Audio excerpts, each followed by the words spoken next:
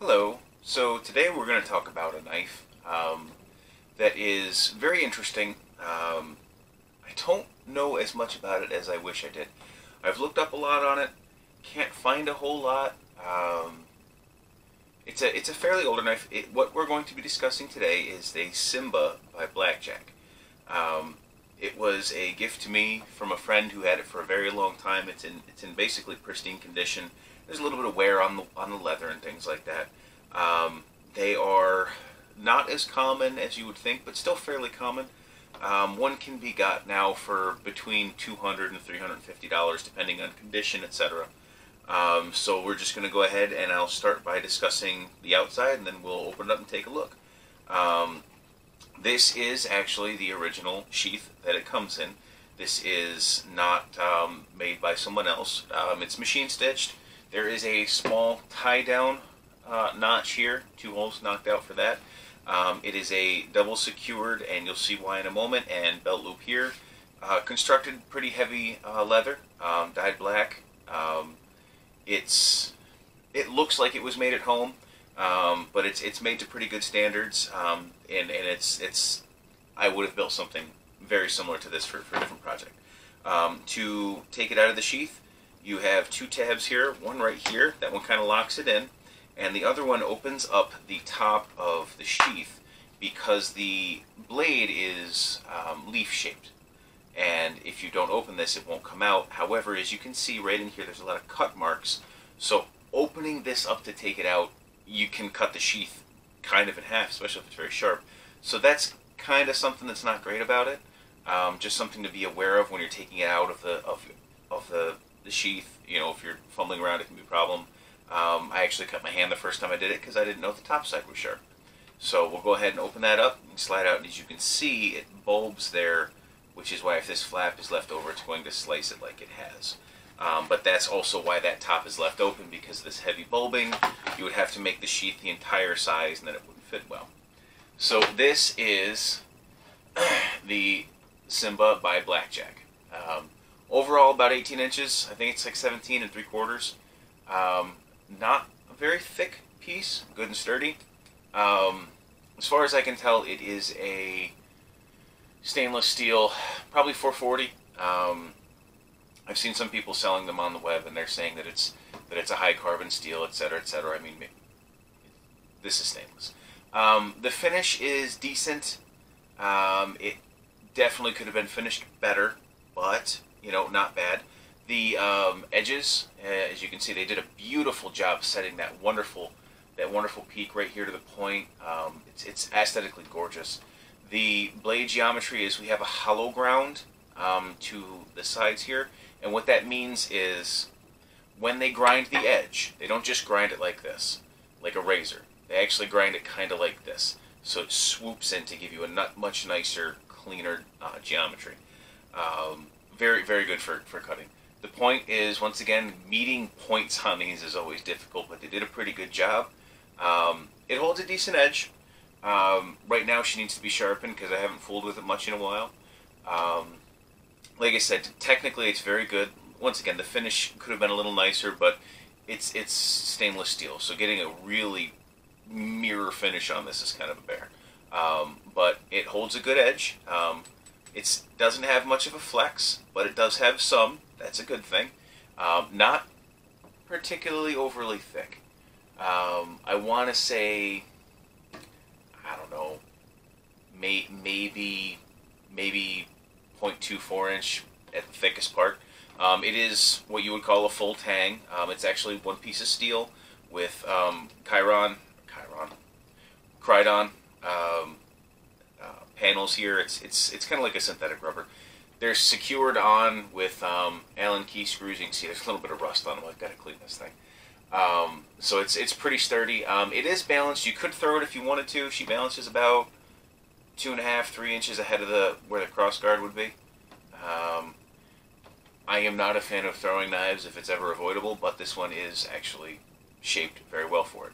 The lack of cross guard or finger stop is something that I wish there was more of, because this is such a large weapon with a fairly small handle. If the handle was a little thicker, I wouldn't be so worried about slippage. As you can see, she's shaped pretty well, and it does have a good texture. This is not what I would consider, I mean, some people call it a bush knife, whatever. I would say if you were in the jungle, you know, if you were using this on softer vegetation, you know, using it more like a machete, then yes, that would be great. As a tool style, you know, like your general purpose machete or field knife, it's not as great because we are sharpened on both sides, so you're only doing one thing.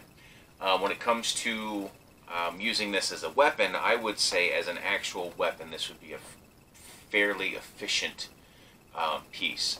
You know, you're looking at you know, 13 inches of blade-ish there, which, if you think of, you know, medieval or high Renaissance swords, sure, that's short, but for majority of history, that's actually a pretty decent blade. I mean, it wouldn't be that much shorter than, say, your Greek Xiphos, or something like that.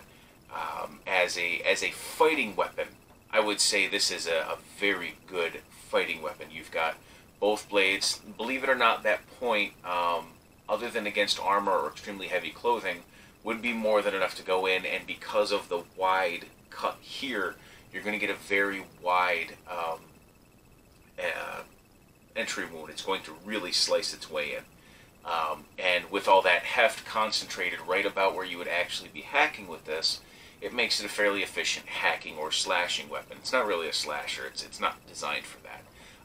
But once again, like I said, the blade would work very well in a fighting situation, especially a heavy, really kind of combat where you're really laying into something. Think more like a hatchet. As to, like I said, slashing, not so great. As a tool, I mean, you wouldn't want to ruin it by digging a hole with it, but I mean, you could.